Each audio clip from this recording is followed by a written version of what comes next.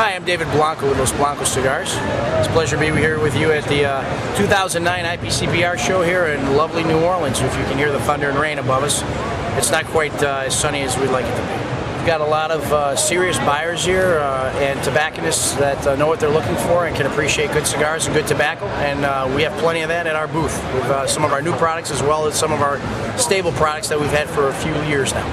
So tell us about what's new. Well, we have the Los Blancos Nine, which is our full-body product, full-body cigar, our new product. It's a Habano Oscuro Corojo wrapper.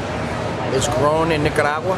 We have, with the filler binders, they're triple ligero, all from Nicaragua as well, so it is definitely a rich, full-body, full-flavor cigar, but not overbearing that it blows up and is a lot of picante taste or peppery taste, spice in your mouth, as one would think when I say triple ligero. The reason for that is we use very young primings of ligero, so we have a lot more fuller flavor, fuller taste without all the heat that typical ligeros that are of older age or older primings have. Let's take a look at the product here. That would be our double Corona box, 7x52, holds 25. We have 4 other sizes available: Robusto, Toro, Torpedo, and Lancero, 7x38. We're very happy with that cigar. Got a great review and profile in Cigar Press magazine, the current issue. So if you guys happen to get your hands on it, please read that review. It's a great opportunity to learn a little bit about the profile and see if you're interested in trying it. You kind of do a bit of a balancing act yourself with your brand. Some are sold exclusively in stores, some are in the catalog. How do you manage that, or how do you see your business model changing? Well, in terms of maybe combining the two somehow. Well, the trick is trying to keep a level playing field for everybody. Retailers, tobacconists are the people who build brands, and that's where our loyalty lies and always has lied. However, as of this past year, we've come to an arrangement with Famous Smoke Shop, who is also a retailer, has a shop, but also has a catalog side that we allow them, since they are a retailer, to sell our product not only in their shop but in their catalog. And the balancing act, like as I said, is keeping a level playing field.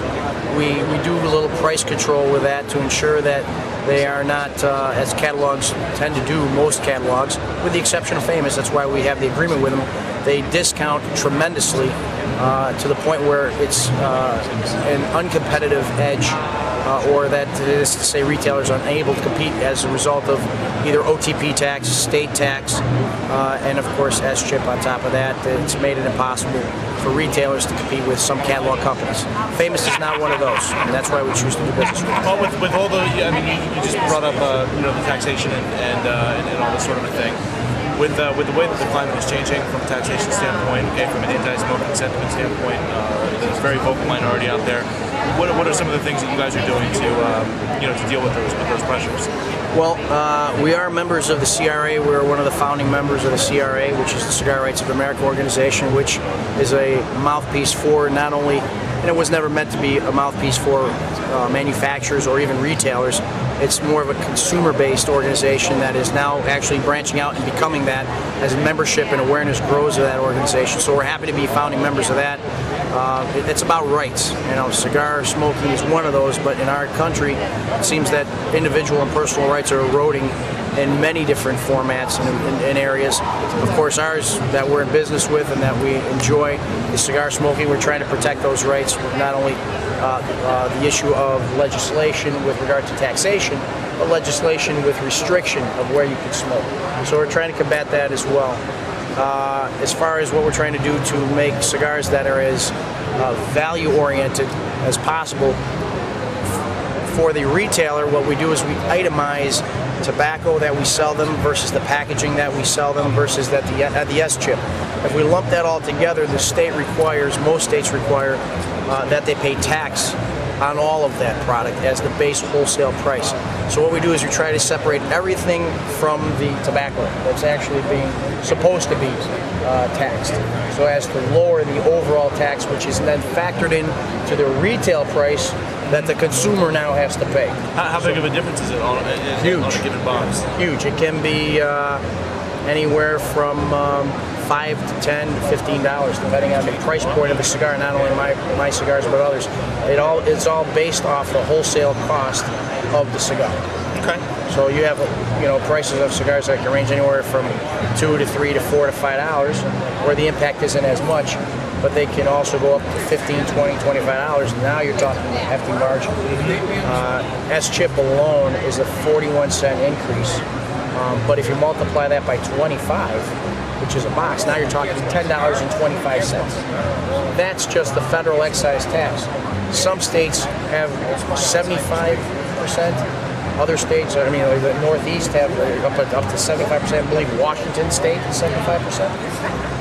California is 40-something% based on the wholesale. That's in addition to the S-chip bill.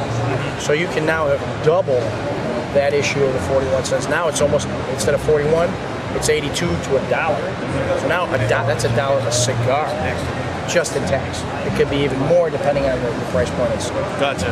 So this is kind of a neat innovation. So it's a way for you to help protect the end consumer. Correct. By protecting the retailer a little bit. Absolutely. Tax for not only S-chip, but for any of the federal tax. The tobacco tax is what it is.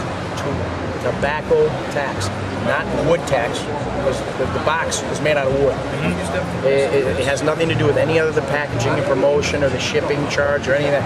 It's strictly on the cost of tobacco. Okay.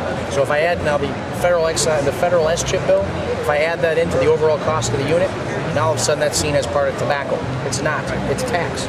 If I lump it in and I don't itemize it separately, you're paying tax on tax. But now it's incredible.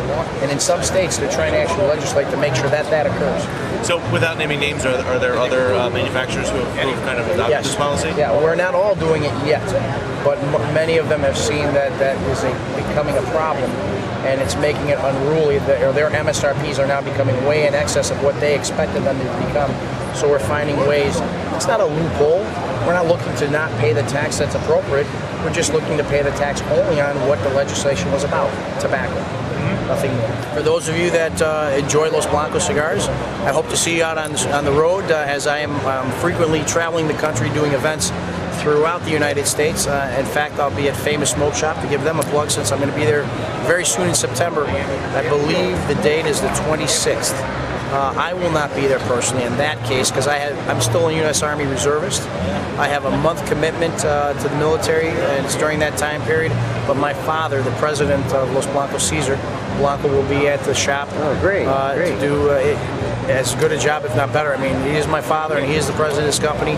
If there is somebody to substitute and take my place, he is the one that it should be, and he's happy to go and do that. So, if not, my father, myself, we're throughout the United States. Check our website out at losblancos.com or El Primer Mundo, since we also distribute that product now. And you can check to see where we're going to be at a shop near you.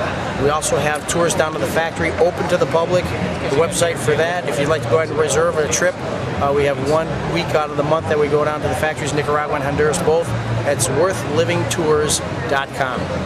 Very inexpensive trip. It's all inclusive, 5 days, 4 nights. And for those of you that are real fans of the industry and like to see how this all originates and where it starts and how it becomes what it becomes to be in the shop that you purchase your product from, that's an opportunity to learn how to not only blend the cigar, roll a cigar, smoke the cigar, and learn all about the process in between, from seed to shelf. Okay. So that's all. Yeah, it's a great time. Okay. Well, thanks, David. I appreciate your time, guys. Thanks, guys. Okay.